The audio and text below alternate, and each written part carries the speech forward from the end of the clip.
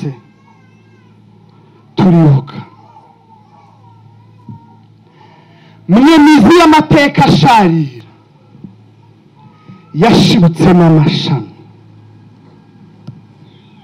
niyo mpamvu tuzahora twibuka never give up turibuka kanya turibuka nimudufashe twibuke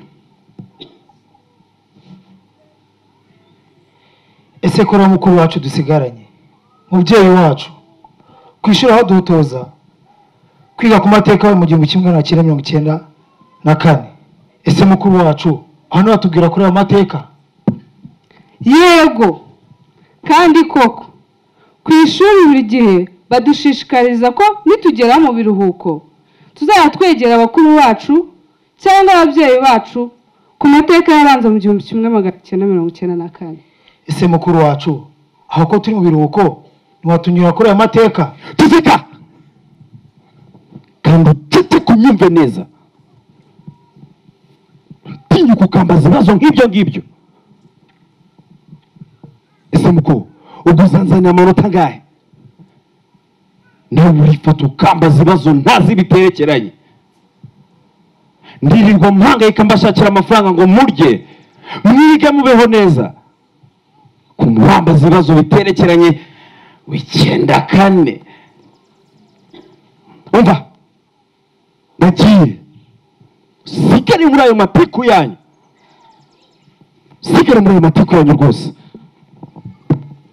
ni ku nshuro ya 29 u Rwanda rwibuka Jenoside yakorewe Abatutsi mu 1994 ariko birababaje biteye agahinda n'akababaro kubona hakiri ababyeyi abavandimwe bameze nk'uyu ariko nibyo koko mu mashuri amateka barayigisha ariko ababyeyi nimwe soko nimutwegere mutuganirize mwidutererana nimuduhe amateka tuyamenye natwe twibuke twiyubaka turi ku nshuro ya 29 twibuka Jenoside yakorewe Abatutsi mu 1994 twigishijwe kubabarira twigishije no gusaba imbabazi twigishijwe ubudaheranwa ndetse n'ubunyangamugayo ariko nerwa gahinda nerwa ipfunwe ndetse n'umubabaro ko badashaka gutwereka abacu bari hari abari mu magereza yego hari n'abababariwe bari hanze mu miryango basuye mu miryango ariko ndabasabye ndabinginze mutwereka abacu bari tubashe kubashyingura mu cyubahiro wenda twajya tubasura tukabaganiriza ariko tuzi aho bari ndabinginze rero ndabatakambiye mudutungira agatoki tubashe gushyingura abacu mu cyubahiro twibuke twiyubaka mushiki wanjye enda hano tujye mu biganiro dore kuko hari byinshi tuba dukeneye kumviramo amasaha dore yadufashe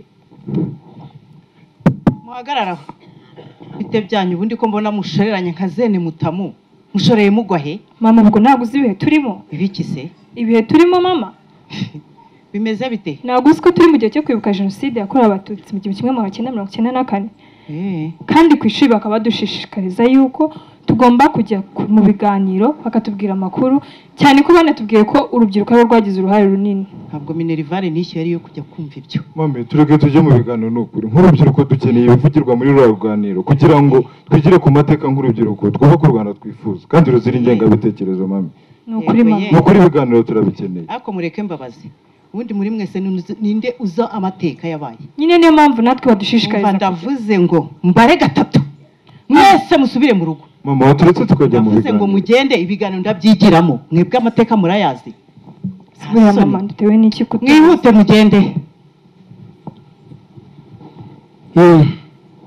kuri iki gihe kuri iyi myaka 29 ishize twibuka Jenoside yakorewe Abatutsi haracyariho ababyeyi bameze nk'abo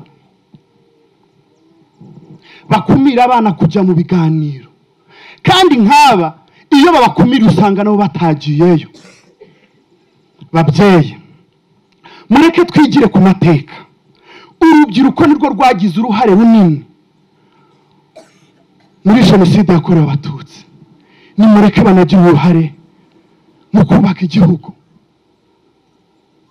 Bazabamenya mwabarekeye mu rugo. Ubu hano wasanga hari umubyeyi uhicaye yasize umwana we mu rugo ari kureba televiziyo.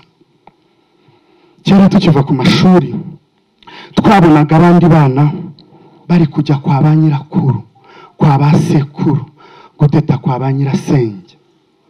Tukabaza ababyeyi impamvu twebwe amarira agashoka ku matama.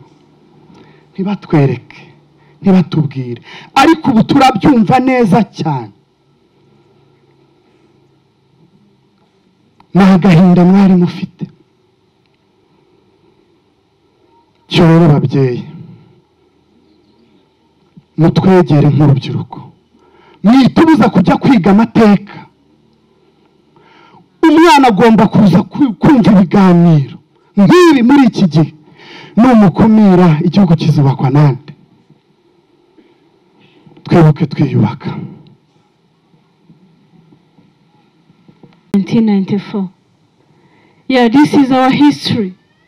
We can't turn back the log, but we are here to avoid and to keep those against the hatred and division. I really thank RPF Ngotani. They were here for our country. They were here for the survivors. So youth, let's be here, stand together and protect our history. It's ours.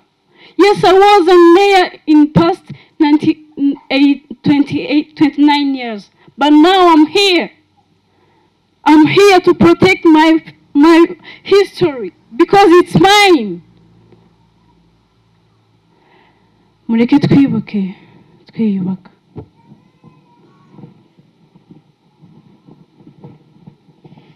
The weight of commemoration to those who ask why.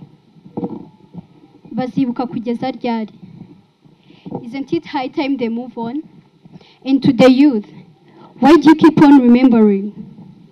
Well, it did not even happen in your time. We commemorate not just for the dead, but for the lessons learned and the messages unsaid. Sinibyo gusa, nari kwishimira kumubona amaso ku yandi, aho kumwumva mu nkuru mwumva ikinamico, adisi uza kumubona mukuru wawe, dore mwana mwenyuraga kimwe. Tanto wa Estorange sinakubwira, dore uruhanga n'ubwo rwose, nkubyara, narakurebye, ndamwibuka. Uruguye n'urukundo byo ni ibya nyogokuru wawe. Umusazi wose w'ikabare wari umuzi, nawageraga iwe ngo atamara amasa. Yo, wari kuzajya ujyayo nk'abandi muri vacances. To hear some people ask the youth why they remember. It's not about the guilt or shame. It's about acknowledging the pain and ensuring it never happens again. Burya utazi yajya, burya utazi yava namenye yagana. Kimwe nuko utazi yajya namenya ko yayobye. Twarariraye reka turibare. And to those who are still doubting Rwanda, let me break it down for you. Rwanda is beyond the shadows of genocide. Rwanda is beyond the hotel narrative of Hotel Rwanda. Rwanda is a shining beacon of hope and unity. Their hope, their unity, their love, a beauty that forever shall abide. Though the darkness of the genocide threatened to divide us, we emerge stronger, united, and above all, we refuse to fall. So Rwanda is not the genocide. Rwanda is not Hotel Rwanda. Rwanda is beyond Hutu, Tutsi, or Twa. Kubw'ibyo rero, twahisemo ubumwe, twahisemo umurimo, twahisemo gukunda igihugu.